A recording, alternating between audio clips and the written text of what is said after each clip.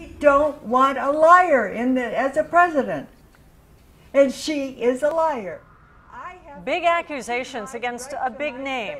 The parents of two San Diegans killed in the terror attacks in Benghazi are going after Hillary Clinton. 10 News military reporter Hannah Mullins joins us, and you talked to one of the parents who's now taking legal action.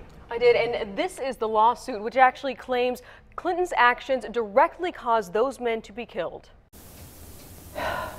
Pat Smith still lives in her son's childhood home. I loved my son. And around every corner, there's a memory, like her favorite photo. It's a picture of him looking down at me, and I'm crying. She cried a lot of happy tears when Sean was little. I was so proud of him. The kids caught on. He always used to say, "Come sit at my table, Mom." And I said, "What's this all about?" And Sean says, "They want to see you cry." Tears of pride turned to tears of sorrow in 2012.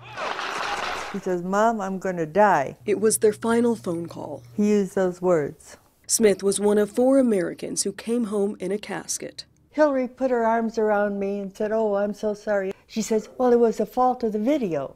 I said, "What video?" It was initially blamed on an anti-Muslim video. She lied to my face over my son's coffin. Hillary ought to be in jail. Now, Smith wants answers. I want to know why my son is dead. I can't find out, so I have to sue Hillary in order to find out?